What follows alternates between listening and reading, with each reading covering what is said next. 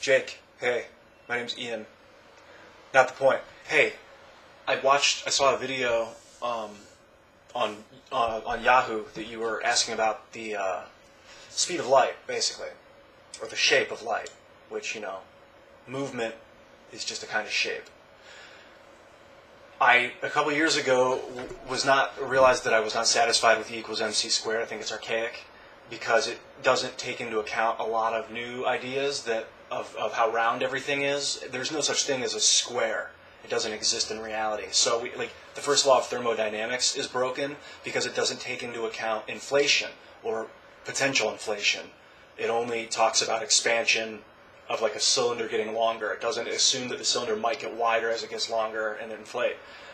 So that needs to be reworked too, the first law of thermodynamics. But basically, we need to figure out a way to represent inflation in the speed of light, because it's like the bigger it gets, the faster it gets sometimes, and that's why it'll look like a dot, and then all of a sudden you'll see that much, It just turns a little, and all of a sudden it looks like it traveled, but because it's like a flat plane.